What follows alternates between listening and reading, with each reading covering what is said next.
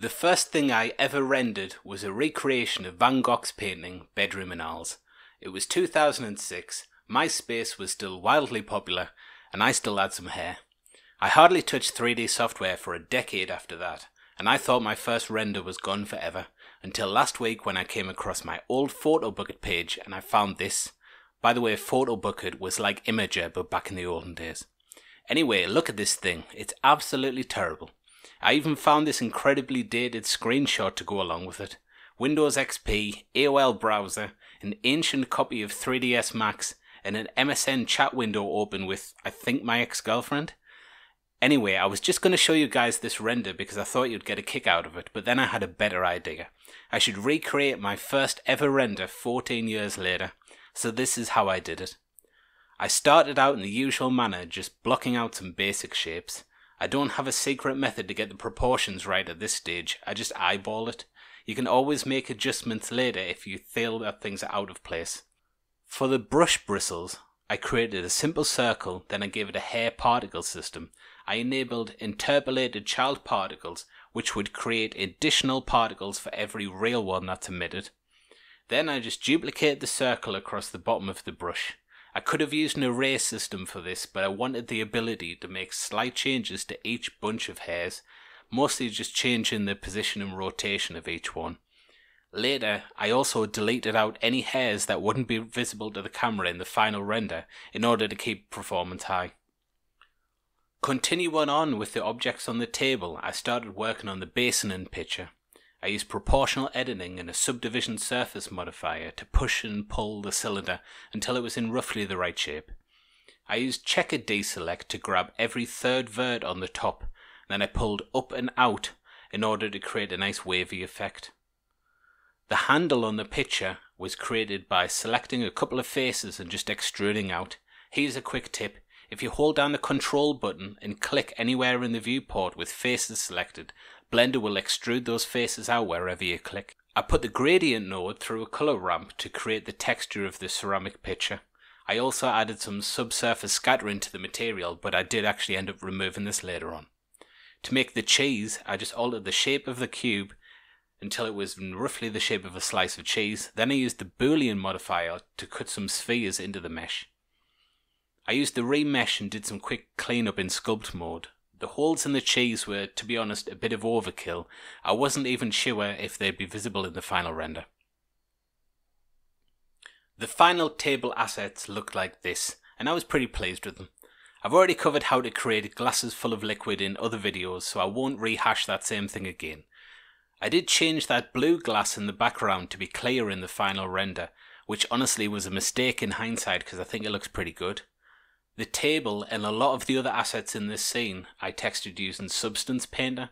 I used to use Substance a lot, but I haven't really touched it much for the last year. I used the same image textures from Substance Painter on the mirror and the brush and several other assets in the scene. I'm a big believer in reusing image textures where possible. Not only does it save you from having to recreate the same basic image textures over and over again like wood, but it improves the overall performance and reduces render times of Blender since you don't have to load in multiple different images. Just make sure you don't accidentally save over your images when you're exporting from Substance Painter like I did. Half my materials got messed up for a while and I had to recreate the table texture in order to fix all the other textures in the scene. The end of the bed was just a plane. I added a few loop cuts to it and then beveled them so each cut would now have 3 separate loop cuts. I selected the middle edge loop of each column and then I pulled them slightly back in order to make them look like planks of wood. The rest of the bed was just made from cubes. I used a bit of proportional editing and a few bevels in key spots to get some nice curves. For the bed sheet, I switched over to the alpha build of Blender 2.83 so I could take advantage of the new sculpting brush. If you haven't seen this cloth brush before, it's basically a cloth simulator that works inside the sculpting tools. It's really powerful and you can get fast, realistic results without running endless cloth simulations. For the pillow, I created a plane, scaled it to be the correct dimensions and added 50 subdivisions. I extruded it up slightly and then recalculated the normals. Then I added a cloth simulation and I enabled the pressure feature. This is a new feature that allows Blender to take into account internal pressure when you're running a cloth simulation. It means you can do inflatable things like balloons. I hit the play button, watch the pillow come to life, and then I used the new sculpting brush again to add in some wrinkles and fine details. In my render from 2006, I used a wood texture on the floor because that's how it looked to me on the painting. But my man Vincent created this other painting, and you can actually see that the floor is made up of terracotta tiles. I found a really good tile image from textures.com, and I changed the scaling and the rotation so that it would match the painting. This image set came with a height map, so I connected the image to the mapping data, then I plugged the height map into the displacement input of the shader. In the materials tab, I enabled displacement and bump as an option in the actual settings of the material. This turns on micro displacements. Micro displacements are a kind of displacement that only takes effect in the final render. You can't see it normally in the viewport. I was going to take a really high level of subdivision for the floor to look good, which would have killed my poor old PC. Rather than making a floor with a million polys, I enabled the experimental features in the render tab. This gave me access to the adaptive subdivision settings. Adaptive subdiv will divide the mesh depending on how close it is to the camera, giving you the best results and optimal performance. With a few loop cuts added to the plane, we ended up with a nice bumpy looking floor that didn't require my PC to have some sort of hard tack.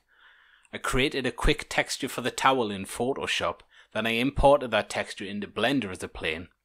I used weight painting to select just the corner of the mesh, and then I created that as a pin group in the cloth simulation. This way the corner of the towel would stay in place while the simulation was running. Then I hit the play button, ran a few simulations until I found one that looked nice, and I settled on that and applied the effect. I created a bump map for the towel threads and I plugged that into the bump node. I also used the same map to control the transmission value of the material so that some parts would be more see-through than others. I went back into weight painting mode, created a new vertex group, then I painted out all of the parts of the towel that would be visible to the camera. I added a hair particle system to add some fibers to the towel, then I used that new vertex group to control the density and hair distribution. This way, Blender would only add hairs to the towel where they'll actually be visible in the final render. Can we just take a second to appreciate how sexy this towel looked in the final render, please? There's two different types of normal map, DirectX and OpenGL. For some reason, Substance Painter decided to export most of my normal maps in the wrong format, which made the inny bits look like outy bits. You can see that the notches on the wood look like they're sticking out when they should be cut in. I added a separate XYZ node and a combine XYZ node, then I inverted the Y channel which fixed the normal map. I added some warping and distortion to the panes of glass using a basic noise node as the bump map. The windows were one of the weakest aspects of the final render, to be honest. I'd have liked to have worked on them longer if I had time. For the door panels, I used another awesome Blender feature. I beveled the panels with loads of cuts, then I created custom bevel profiles to add some design to the shape. I haven't heard many people talking about this feature, but it's honestly one of the best time-saving tools to come out of Blender 2.82. I used a quick and dirty hack on the paintings. I decreased the roughness slightly, then I fed the image texture into a bump node and the subsurface colour input. I used the same technique on every painting and they all came out looking surprisingly good. For the lighting, I just cranked up the HDRI image so it would be really bright, then I used a strong sun lamp aimed directly at the window. I also added a few lights in the interior of the scene just to create some fill lighting. To save on render times, I created an area light and enabled the light portal setting. A light portal basically directs Blender where the light should be entering your scene. You align them to windows, open doors, anywhere where light's going to come into the scene, so Blender knows not to waste resources lighting up parts that are going to be outside. The chairs were made with simple modelling techniques. There's nothing special to say about those, but when it came to the UV unwrapping, however, I was careful to select seams that wouldn't be visible to the camera. You can see I'm trying to pick loop cuts that are either facing the floor directly or facing away from the camera. Luckily, both chairs in the painting are facing in basically the same direction, so I didn't have to worry too much about visible seams. I used the Text Tools add-on to quickly add a checker map texture to the mesh. As long as all the squares were about the same size and there was no visible seams, I was happy with the unwrap. For the seat of the chair, I added some loop cuts to the cube, and then I used the sculpting tools just to soften up the edges. I also used the new elastic deform brush to add a bit of a sag to the middle of the seat. The seat texture was another rough and ready solution that I would have liked to have spent more time on if I had the chance. I used a wicker seat texture I just got off the internet. I rescaled it in Photoshop. Then I used that image texture to drive a bump map and drive some micro displacements. Like the floor, I used adaptive subdivision to control the level of detail on the seat. Now with everything finished, I used about 1200 samples and hit the render button. That gave me a result that looks something like this. Not bad, but it can be improved. I used the glare node in the compositing tab to dim the whole image and add some lens glare to the hotspots. That looked pretty good, but I felt like the windows were too dark. I rendered a pass of just the windows with the HDRI brightness cranked up. Then I composited that over the first render in Photoshop. So just as a reminder, this is the original painting. This is my first render from 2006. And here is my new version. Overall, I'm pretty happy with how it came out. Generally I aim for realism in my renders, but this time I decided to go for a bit more of a stylized look. I wanted it to look almost like the painting was coming to life rather than a recreation of how the scene would have actually looked in real life. As always, you'll find links to everything I've mentioned in the description box below. You'll also find a link to my Patreon there where I'm going to be uploading a copy of this blend file. Make sure you hit the like and subscribe button, and I'll catch you all next time.